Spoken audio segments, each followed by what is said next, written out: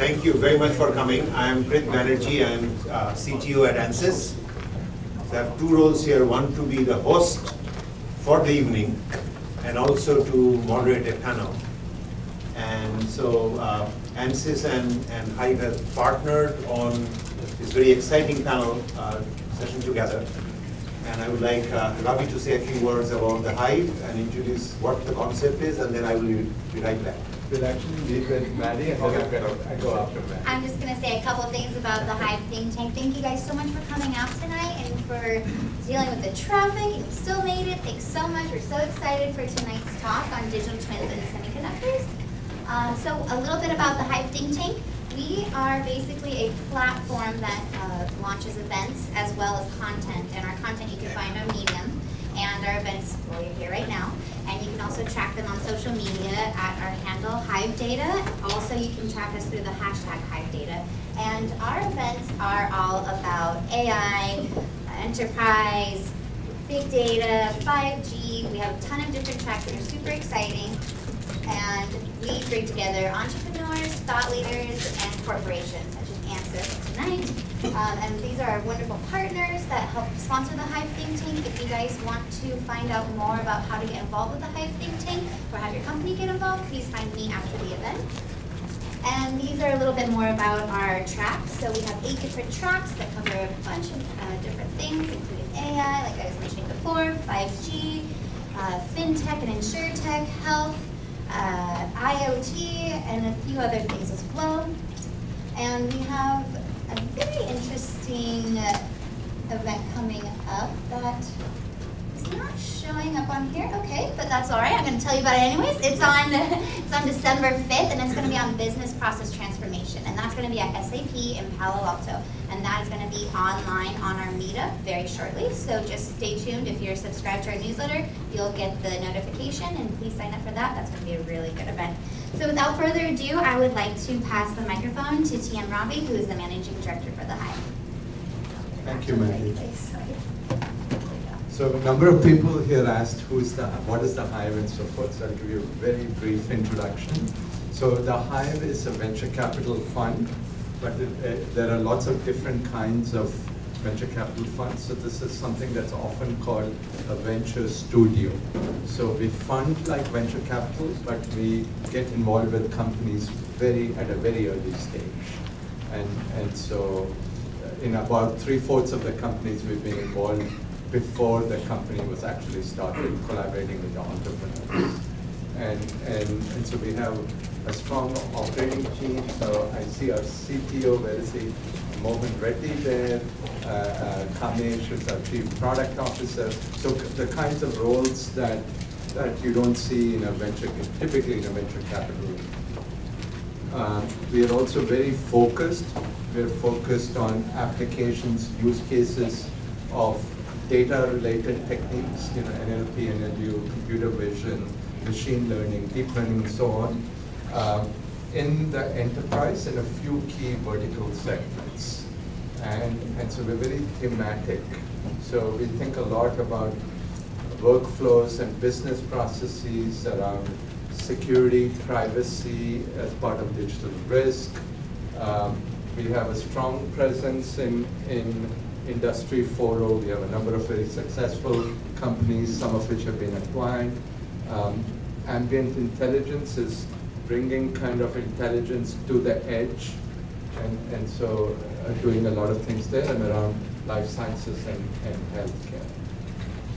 So large portfolio of companies out there, and one of our companies is going to be featured today, is on the panel, Geminis. It's a digital twin, and I'd like Karthik to say more about that. And so with that, I'd like to welcome you and introduce Prith Banerjee. I'll give you a quick background about Prith. Prith is, of course, CTO of ANSYS. He has a very distinguished career both in industry and in academia. And Prith, I'm rattling this off the top of my head, so I may miss some of that. So he was CTO of Schneider Electric. He was the CTO and head of Accenture and Accenture Labs. He was the CTO of ABB. Before that, he headed up HP Labs. He was a faculty member in a number of different institutions in the University of Illinois at Champaign-Urbana, where I was actually born, in the Carl Memorial Hospital. and so highly sort of distinguished. So with that, I'll hand it over to Prith to bring the panelists on. Thank you. I think you, how do you plan to do the Q&A? Do you want it in this first? Do you want to have it in the end? We'll do that later. End. Perfect. So, again, thank you very much everyone for joining in. And I have had a long history of connection with the Hive. As Ravi was mentioning, when I was at Accenture, we had some partnership with some of the startups that he had. When I was at Schneider Electric, again, we had more partnership with startups. So I have seen how the Hive model, they take one startup at a time. And they work with the startup, make it successful, recruit some senior members, and then takes over. Right now, he's the CEO of the current startup, which is sort of incubating, and then he will take off, then he'll take the next startup and he'll incubate. So it's a very, very interesting model. So I think this is a good event to be associated with. Thank you very much, Ravi, for participating. So we decided to have an interesting topic today on digital twins. And where's the clicker? So people have been talking about the concept of digital twins for a while. And I wanted to, first of all, introduce the topic, then I'll introduce the panelists. So,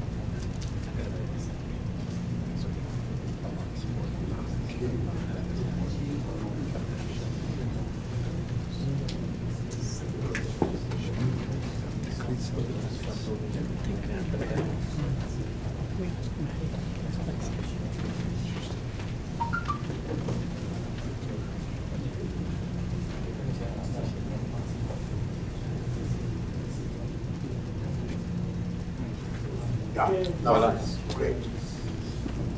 So, as Ravi mentioned, I used to be CTO at ABB, CTO at Schneider. These companies make large industrial assets like transformers. These transformers are huge. They'll cost about $1 million. In some large assets, they cost $1 million. Now, when these assets are sitting in the field, they can fail. Now, what we typically do in these kind of things is you put these large assets on a preventive maintenance thing. Like you see, well, typically a thing will fail after year, 10 years, whatever, and just like you take your car for an oil change every 5,000 miles, you try to say, okay, I need to replace the oil every 5,000 miles.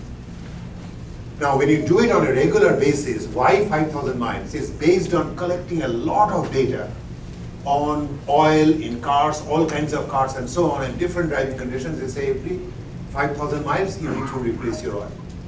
But it turns out that there are these very good drivers where if you drive very carefully, like David Lee, he drives very carefully, you could afford to, I'm just teasing because I have friends in the audience here. David Lee, he heads up the networking lab. He was my colleague when I used to head up HP Lab, so I can tease him. So the point is, David is a very good, careful driver. He can afford to replace his oil every 7,000 miles. Whereas I am a crazy, wacky driver. I'm just going fast on 101 and braking and doing all these things. For me, I need to change my car oil maybe every 3,000 miles. So depending on that asset, depending on the environmental condition, you need to come up with a maintenance mechanism called condition-based maintenance, which is really right for that timing, right? So people have been talking about the concept of a digital twin. Here is the car, the actual car in real life. If I can have a model of the car, which is a digital, a prototype of that car through a simulation model, they can, as soon as the car is, the real car is driving on 101 or whatever, but I'm also simulating the driving of the car, right? As it's going through, and periodically I'm checking what is happening to the car through an IoT being a connected car platform, and I keep my simulation version of the car very accurate with the real version. If I could do it really, really accurately, then I can have a digital twin of an aircraft flying out in space, and I know exactly where some things can go wrong. That has huge value. So people have talked about using the concept of digital twins with purely getting what is called operational data. You measure how frequently things fail, and you collect data, and based on it you say, okay, I think it's going to fail next Thursday. Based on it, this whole area of what is called predictive analytics have come in, and based on it they do predictive maintenance. Means, oh, I think it will fail next Thursday, therefore let me replace that part on Wednesday. The accuracy of that predictive analytics is about 60–65%. When I was at ABB, at Schneider, we found through our IoT platform, we were collecting a lot of data, but when we were predicting this is going to fail, the accuracy of that is 60–65%. Now, if you have a $1 part, 60% error, no problem. If it's $1 million part, you make a 60% accuracy, 40% error means you just made a $400,000 mistake to replace a part that should not have been replaced. Or you made a mistake and you said it's not going to fail, but it fails, that's $1 million mistake, or a lot more, because that anything that costs you $1 million is probably driving a $100 million business. So in either end of the spectrum, making a mistake is not acceptable. So people have been talking about that data-driven analytics is not an accurate enough thing, except in certain cases when you have very, very frequently occurring events, then doing it based on data analytics is good. But when you have infrequent events, then you need to rely on simulation-based analytics, which is sort of the whole field of digital twins and so on. Now, people have been talking about digital twins now for a wide range of assets. And just to give you, if we could crack this problem, and I know we are in Silicon Valley, right? It's a bunch of people here are thinking, hey, let me get an idea for a startup. This is actually a big market. There are 1.6 billion industrial assets in the world that should be monitored and tracked for predictive analytics. Are they monitored today? No, only 0.1% is monitored. But the opportunity is 99% of all the stuff, all the transformers, all the switchgear, all the cars, jet engines, locomotive, everything, if you could monitor them, that has value. The value of these things in terms of industrial investments in IoT is $80 billion, right? Are people going to use digital twins? You ask executives, 50% of people say that. Oh my God, that is a big market. So if you are trying to come up with a startup, doing a unicorn, this seems like a good idea, right? Then you look at the simulation model. We are at ANSYS. Why are we interested? Because the simulation opportunity in just this area is about $3.3 billion. We are today a company with about $1.5 billion business. Our TAM is about $6 billion, and we are always looking for what other opportunities are there. This is one of the big opportunities for us to do, right? So if you can crack this down, it will be interesting things will happen. So that's the market opportunity. And so the question is, who would be interested? If you're a startup doing this kind of thing, right? Who would be interested? You could sell this technology to companies, to CEOs. CEOs are always interested in two things. One is grow top line revenue, or save costs, right? Grow your bottom line. Top line or bottom line. It turns out with digital twins you can do both. An example of a top line is, today I'm a company, I'm a CEO, I sell compressors. Now through the digital twin of that compressor, I can actually change the business model of selling compressors. Instead of selling compressors for $100,000 per part, right? I will sell compressed air as a service. Because I can really monitor that compressed air going through, etc. I know so much about that air and the compressor. I don't have to sell you a compressor, I can sell compressed air as a service, which is a whole new sort of business outcome, and the CEO of that compressor company becomes super rich. So you have added to his top line. Or you're a CEO of a company like Phoenix Contact, and you're selling relays and switches and so on, and through the digital twin, you can predict when this thing is going to fail, and because of it, the cost goes down, and you have added to these bottom line. That's good. Or if you are a third career company, that you are Rockwell Automation. Everybody is doing things one way, and so Schneider, Honeywell, ABB, they're doing things one way, they're doing automation, and now I do it based on digital twin of Industry 4.0. Wow, I have a differential. Every company will start using Rockwell's products. So the point is that using digital twins, you can increase top line, bottom line, and new business models. So if you could crack it, amazing things will happen. So it turns out that the pure analytics-based approach has its challenges, and now I'm going to accelerate, right? Because it takes a lot of time to collect data. To get really accurate data, it takes forever, right? Not only that, sometimes you will not even be able to collect enough data to make a prediction. For example, Space Shuttle Challenger had an explosion based on some things that happened with their Thibault rockets, etc., right? No amount of predictive analytics would predict the fact that that space shuttle would explode, because it happened only once in a 20-year period of space shuttles, right? But if you could do with simulation, with the right environmental things, knowing that at that launch pad, the temperature was 30 degrees, right? And at that temperature, materials have this crazy property, things can explode, you could have predicted it would fail. That is the power. With database, you have limited diagnosis capability. There are these really complicated machines, and what is happening inside that part, we have people here from Lam Research, we have people here from Applied Materials. Right? These are really complex machines with plasma etching and so on. What is happening inside that plasma thing, you cannot actually measure that. Through simulation, you can. So that is sort of the point of digital twins, right? You can do all kinds of stuff with, you can simulate baseline data, you can essentially create virtual sensors. So the opportunities are very, very interesting. Which is why I am personally very, very excited about this opportunity. Right? So now, what we have done at ANSYS is to start a project in this area to go after that 3 billion or whatever market, after that 80 billion asset, right? So it is super, super useful.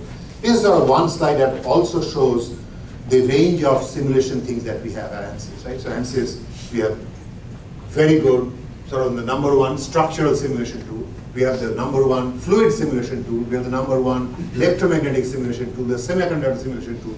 So in whatever field you have these assets, it can be modeled by that structural physics or the fluids physics or the multi-physics interactions of the asset. It doesn't matter. If there is a physical element, we can model it through simulation. Once you model it through simulation, you can build a digital twin and do interesting predictions of when that thing is going to fail. That's why we are interested.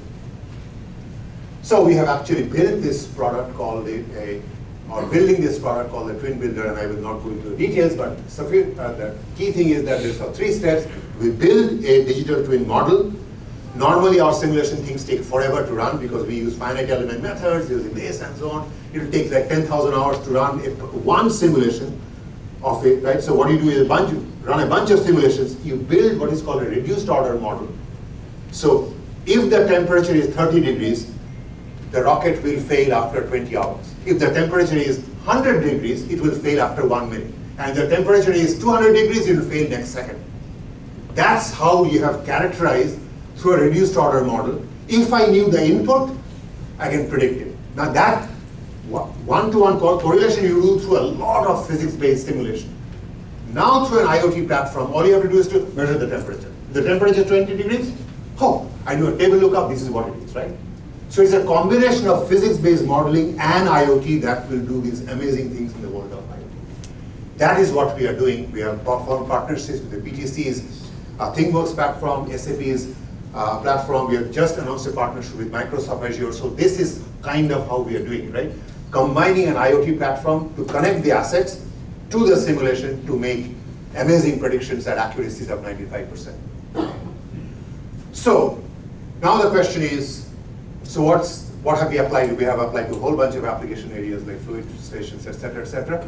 Now the question is, we are here not to talk about large industrial assets. We are here talking about semiconductors. So within the semiconductor business, right, we have been working on it for the last 50 years. But today, the challenge is that the opportunities are semiconductor chips we use in mobile chips, right? In HPC chips, in AI chips. We just had an idea from yesterday. We learned about this company called Cerebras. They're doing some really amazing things with 1.2 trillion transistors on a chip. Oh my God, that's a lot of transistors, right?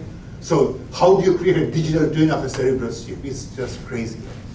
And then opportunities in automotive and 5G. And then there's an opportunities in terms of the technology, 7 nanometer technology, 3D ICs, ultra low power. Then, so that, to simulate it, you have to simulate the power integrity, timing, etc. So this is a really, really rich, complicated area. So which brings us to the topic of our panel, which is digital twins applied to the semiconductor industry. The industry is going through transformation. All the challenges, the opportunities that I talked about are real. And so that is the motivation. We are going to talk about digital twins in the semiconductor industry. By assembling, we have put together a very, very interesting panel. And I want the panelists to join me right now. So first panelist, and we're going to bring you all here, Gianluca, please.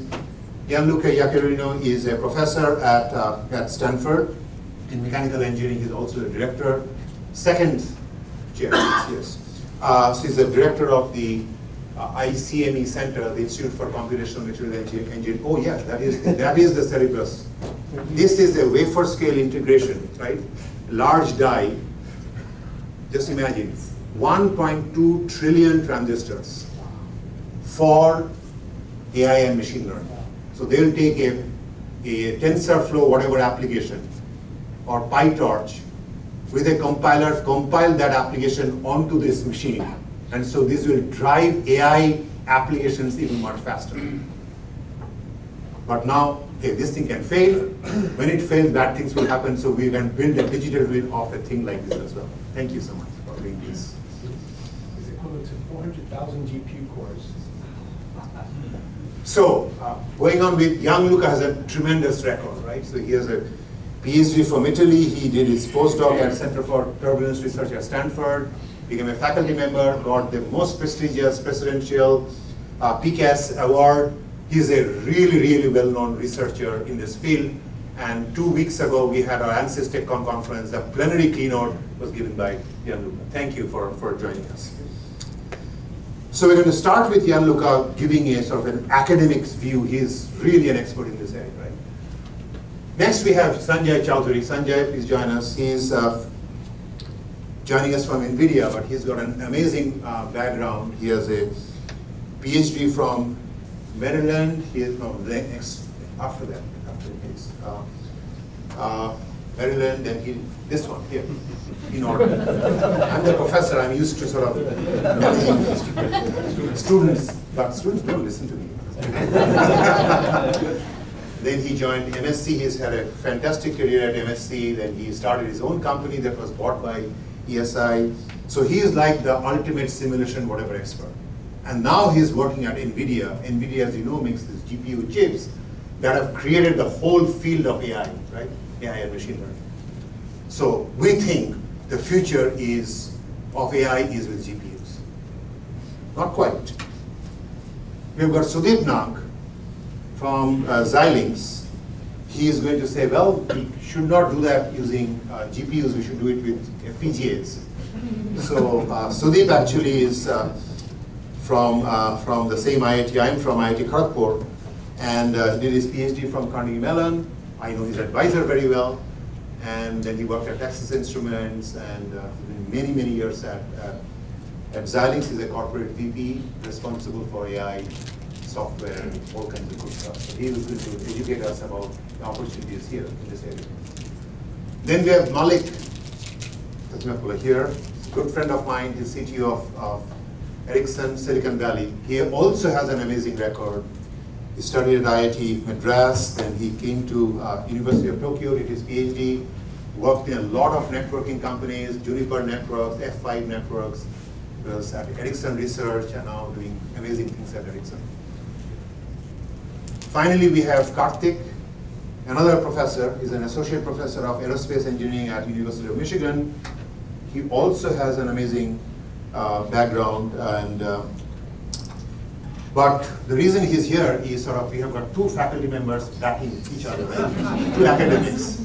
But here is an academic who has started a company. Actually, Gianluca has done many companies himself, but he's going to talk about from an academic perspective. Karthik will talk about academic becoming an entrepreneur. So he is the co-founder of Geminus. So we have a really interesting panel, right?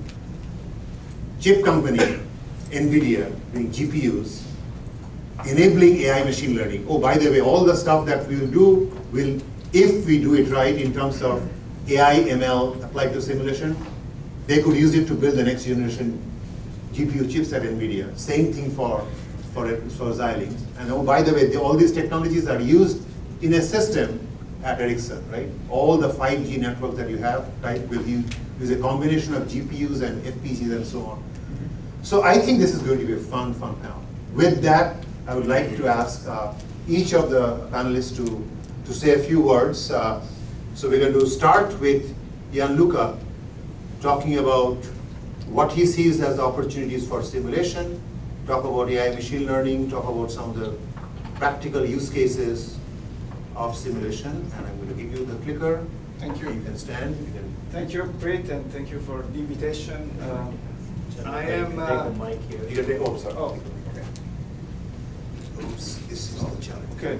So, a disclaimer: I am a mechanical engineer. I know a little bit about semiconductor industry, but not too much. So, my discussion here is going to be at a level that is a little bit.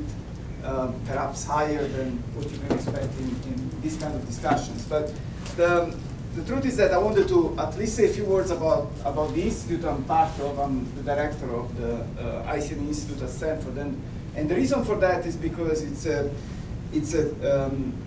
interdisciplinary institute that is really connecting data science and computing. So sort of the simulation science that Preet was talking about with sort of the emerging field of data science. And the other thing that makes it interesting is that it's an institute that sits in the School of Engineering. So we are one of the School of Engineering departments, if you like. But we are very interdisciplinary. So we have faculty that are actually from all the 6 schools at Stanford. So School of Medicine, Business, and School of Earth Sciences, and so on. And this gives me and the students in this institute a really broad view of not just technology and challenges in algorithms, but also something that comes with using novel technology in the world and the impact that some of this technology can have. So that's an interesting insight that I'll try to share with you as we move forward. Don't want to say too much about the numbers here. Obviously, if you're interested, I'm happy to talk to you about. As I mentioned, the institute is very interdisciplinary, and the research is very interdisciplinary. And so this is just a small sample that gives you a sense of sort of the way we apply algorithms, computing, and data science across sort of the spectrum of engineering application, but also societal and technological problems. Now, the other thing that ICME does very well, in my opinion, is disseminating knowledge and challenges, not just at Stanford, but in the community. And so I'm going to tell you a little bit about one thing specifically, this AI in real life seminar series that we ran last year, and we're running again next quarter on campus. It's actually a free seminar series. Anybody is welcome and can join. And we invite basically a spectrum of different individuals, typically from industry, but sometimes from NGOs or from national labs, to tell stories about applications, in this case of learning, and machine learning and AI technology to real-world problems, and what actually are the lessons learned that they had. And so in talking to Preet, I thought that would be an interesting thing to do for me to tell you a little bit about my experience with that. Personally, I come from the simulation world, so these are some of the example applications that I've worked on in my prior life as a researcher. So all these are fitting what Preet was talking about in terms of multi-physics simulation. These are extremely complex problems in which we're using basically brute force computing, if you like, very large scale computing to try to get as accurate an answer as possible. And the objective of this simulation is sort of mentioned here, is on one end virtual prototyping, so you're asking what is the best design to achieve a certain goal, or you're trying to do certification by analysis. You're asking the question that Preet was asking, is this system failing? What is the failing rate? What is the robustness and so on? And this has been sort of a growing field. Obviously, ANSYS is a leader in this field, but there is an enormous market for this kind of application of brute force simulation, if you like, to real world engineering. But rather than focusing on simulation, I wanted to, my message for you is that I think digital twins are an inevitable future, basically. There is absolutely no way that this is not going to happen. The question is the time scale of things. If you think of sort of engineering, drawings were sort of where engineering started, and simply the advent of computers sort of made CAD sort of a reality. And now CAD is completely inevitable, if you like, in any engineering practice, right? And similarly, computers and the growth of computers, the Moore's law and supercomputing in general, made simulation inevitable. There is absolutely no question that any field of engineering, and not just engineering, is affected by the simulation world. And so what enables and what makes digital twins inevitable is actually big data. The fact that we have data, we have sensors, we have all that additional